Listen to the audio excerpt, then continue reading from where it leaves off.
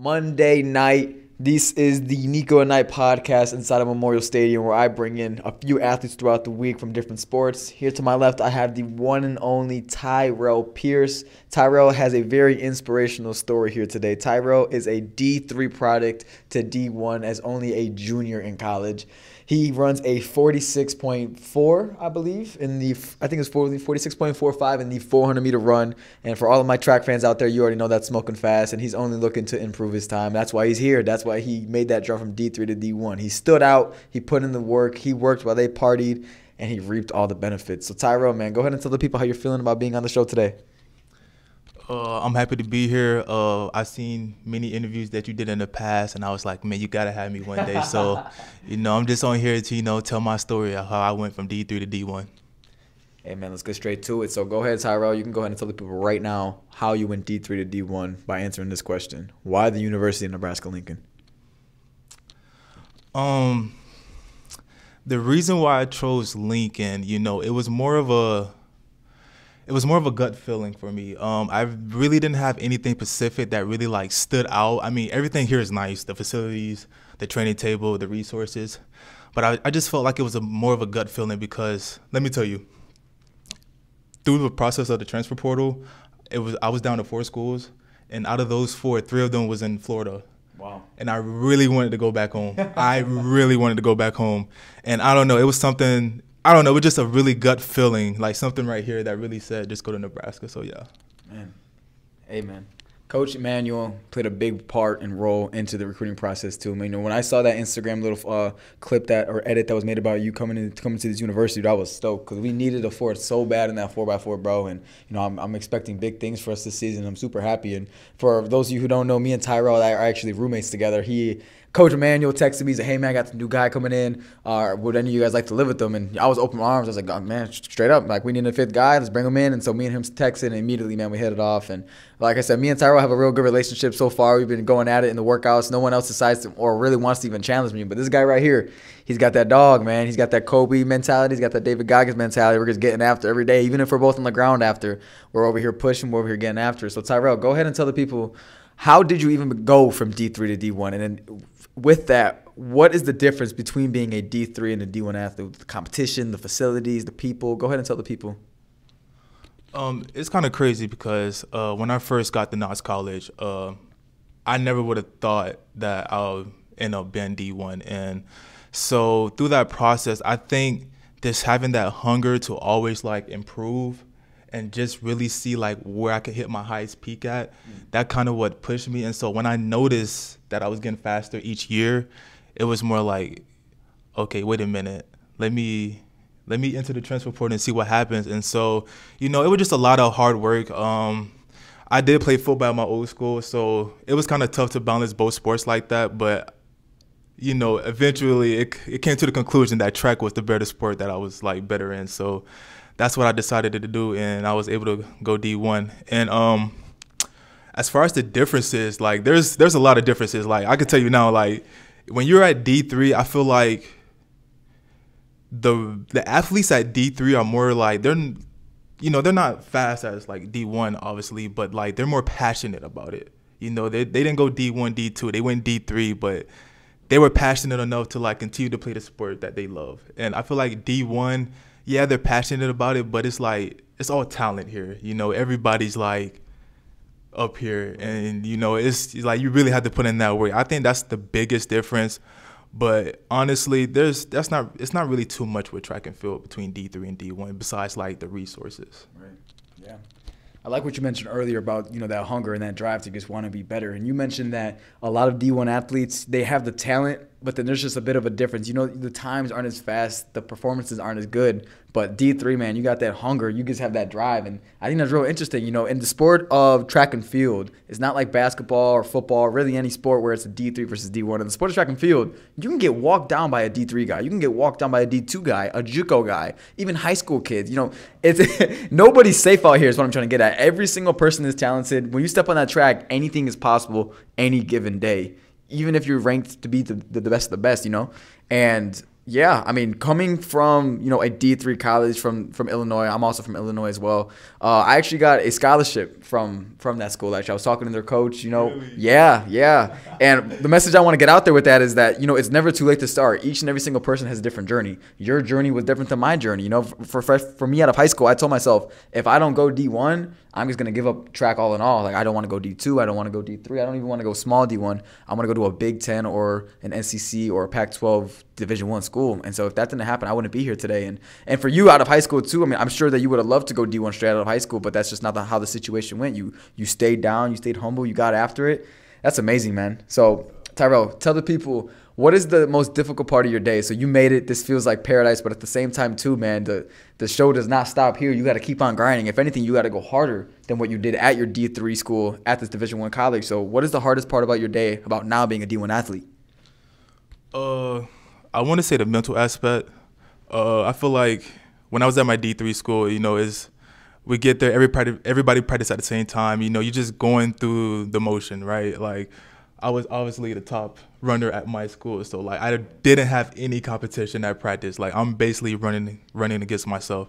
And so now that I'm here, it's more like, all right, like there's people that's faster than me, obviously, and so like that kind of pushes me more, and like it kind of get to you like mentally, because like, okay, like I'm not used to losing reps like this, but it's what I need to get better as an athlete, and I really enjoy that part the most.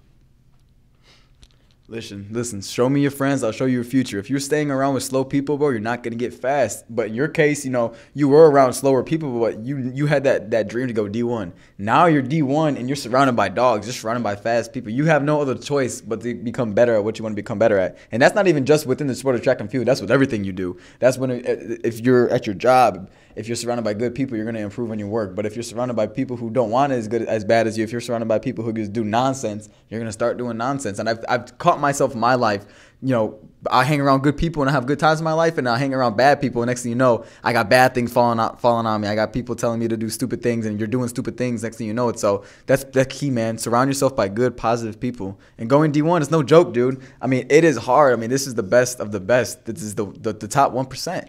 And I like like what you mentioned earlier. I know we're going back on this, but what you mentioned about just the hunger, a lot of D1 athletes don't have that. You obviously know Fred Curley. Fred Curley, all he talks about on Twitter is about how, these D1 kids, man, they don't want it for real. Like coming from a D3 to a D1, I mean, there's just something about it. So I'm excited, man. I'm excited for me and you to be teammates this year. We're going to cook up on the track, man. So Tyrell, go ahead and tell the rest of the people. So you played football your old school, and for all my football fans out there, they ended up running the triple option. Tyrell here was a receiver. He was a receiver on triple option, and so there was not a lot of passing going on. So he was engaging in a lot of blocking, probably a lot of jet sweep handoffs randomly, because I used to play quarterback in high school, and then we ran the triple option, so I know everything about that. So go ahead and tell, what's your craziest story between like track and football almost, because you're doing both sports, you're grinding, you're going after it. So like, what is your craziest like football story and track story at that D3 school? For football, this crazy story, it kind of changed my life. So it makes it a crazy story, but going into my sophomore year of football, I tore my ACL and my meniscus. Oh, snap. And so like throughout that journey of recovery, I really hit like rock bottom for the first time ever, and like my mental health was like so bad, and like through that process, I was like able to like connect myself with like the man above, God. And so like I kind of developed my relationship with that, and I started to like rethink about my life and like what's my why, and like why am I doing this.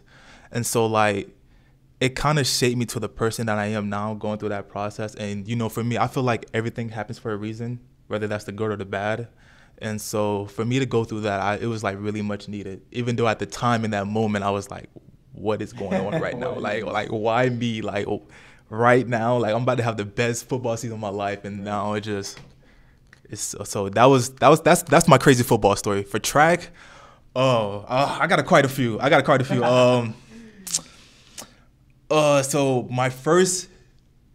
So we went to Iowa for an indoor meet. This is my first time running on a bank track, and I'm getting in my blocks. Tell me what a bank track is.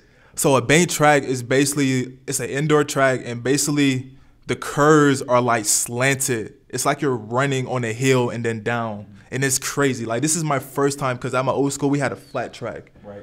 Never ran on a bank track. And so I'm getting in my blocks and I'm like leaning and I'm like, wait a minute, this is not it.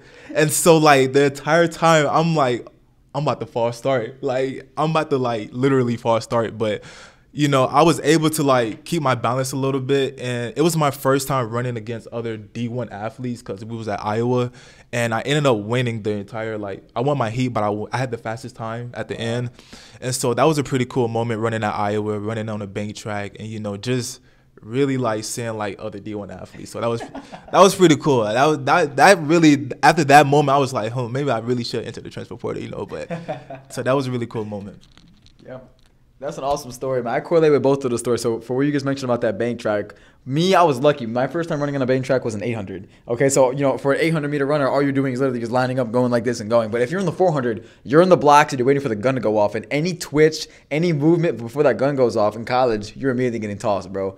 Like, you're out of there. So, hey, good for you for not false starting on that, man, because that does get crazy. For your first time ever running on a track like that, you don't know what to expect. What lane were you in, by the way? Were you in 6 or 5 or something up there? I was in outside lane. Oh, my gosh. Listen, so bank tracks, they start from – the numbers basically go from lowest to highest, and so does the level of curveness, I guess is the right terminology. So, 1, you're basically level. It's no difference than running on a flat track. But if you're in lane 6, you are almost falling off the track. Like, if you are not balanced, you will roll down the track if you're not careful, especially at Iowa. Iowa has a state-of-the-art, world-class indoor bank track too, so that's a crazy one to start it off as. But for as for the injury aspect, I didn't have the meniscus thing, but I had a fracture in my shin my freshman year. And so your injury from football probably was accidental, right? Probably just on a stupid play. Just literally, mine was from an accumulation of just going way too hard with not enough recovery. I wasn't getting enough sleep. I was going way too hard on the morning runs. I was going too hard on the workouts. Like, I did not have a break period because that's how bad I wanted. I was willing to put myself through hell and back just to try to make nationals, just to try to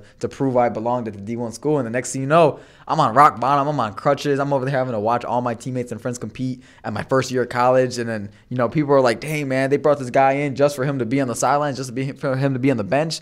And it's like, man, so that's just like you, how I found my relationship with God too. And I'm like, man, like, what's my why? What's my purpose? So that's cool. We do share a lot of similar things, man. We almost run the same event, working out together in the same house, both be on the game with it. So, Tyrell, what is the biggest difference? Let's talk about the culture shock of coming from a D3 Illinois college to here, because I don't know if you noticed, man, but like, you're not like everybody else that is here, and neither was I, and neither is some of the people on our team. Like, whenever we're around, bro, we are a vibe. We're being loud, we're being interactive. Like, there's so many different cultures and so many different people that are here. So, what is was it a culture shock when you first came here? Shockingly, no. So Knox College was a private liberal arts school, you know, so like I've seen almost everything, you know, like it was, I was more shocked when I got there. Like, I was like, holy crap, where am I? Like, what is this? But so when I got here, I was kind of used to it. What really shocked me the most was the amount of students here. Like, you know, Knox College was barely 1,100 people. Wow. You get here, it's 26,000. And so like I remember just walking around campus trying to get to my classes. I'm like, oh, like my anxiety started going crazy. I'm like, this is like, it's so many people here. And so that was pretty crazy, but it wasn't really much of a culture change or shocking or anything like that for me, because, you know, I went to school in Knox College in Galesburg, Illinois. Like, you'll see about everything there anyway. Everything and everything. Tyrell is actually one of the most outgoing people I think I've ever met at the school, bro. Whenever, like, at first when I met you, you know, you were shy, you were timid, you're like, hey, man, I'm Tyrell, nice to meet you, mellow. But then as soon as the next day hit, as soon as the weekend hit, this dude was a different vibe, a different animal, bro. He's talkative, man. He's like, what's up, dude? My name's Tyrell, man. Nice to meet you, man. He's doing things I've never even seen before. I'm like, this dude is insane, bro. Like, you do not have no shame at all, bro. Like, you aren't scared of anything. So let me ask you, where did you get that from? Where'd you get the confidence from? That's my biggest thing. Do you practice being confident when speaking to people or just doing things, or do you genuinely just do things without even noticing that you're doing them? So, like, I'm gonna be honest, I'm heavy on TikTok and YouTube. So, like, I'll see something, I'll be like, all right, let me try that. And so, yeah, so basically, so like, and then sometimes, like, I'll be out and about and, like, I really don't be knowing what I be saying half the times. And they're just, you know, I just be saying stuff. That's all it is. I just be saying stuff. Nothing much. But I do have confidence, though. But I just be saying whatever things come in my 100%. head. I speak my mind. That's what it I is. speak my mind. Hey, go ahead. If you're speaking your mind on this, go ahead and tell the people something inspiring about yourself, about what it takes to go from D3 to D1. For anybody out there who's watching who wants to become a D1 athlete, what does it take? You have to make sacrifices. That is the number one thing. You have to make sacrifices. I remember, crazy story. It was my last season before I entered the transfer portal, going into indoor season. Because playing football, you don't get the fall training like all the other track athletes. So I made a sacrifice to stay on campus and not go home for Christmas and not see my family and friends. And like during that time, there was nobody on campus. It was just me. And like I would go to the indoor track, practice by myself. My coach would come there every now and then, but it was just really just me. And like the campus is closed, so like I had to beg the athletic director to open the doors for me to like live and run. And so like I just made that sacrifice to like, all right, let me not go home because if I go home, I'm not gonna work out. So let me go home. Let me stay on campus and like just put the work in every single day. And I think if I don't do that, I won't be here. And so doing that sacrifice, it really, that jump from a high 48 to a low 46 is like, that's what happened, was that sacrifice. And another thing that I want to say is like, you have to get comfortable with being uncomfortable. And so like, you really have to like put yourself in a position where you're just isolated and it's like just you, so you can really like just understand like what do you have to do and what you need to do to like really go from here to here. And once you figure that out and make those sacrifices, you can literally do anything you want. And remember, put God first, always. Man, that's deep. I don't feel there's nothing I can even say to even go ahead and top that. Everybody wants to be a beast, but nobody wants to do what it takes to be a beast. And this is a living example of that right here. I think that's the best way to go ahead and close out this podcast, man. So Tyrell, appreciate you for being on the pod, man. Thanks for having me. Amazing story. Niko and Knight out, guys. Peace.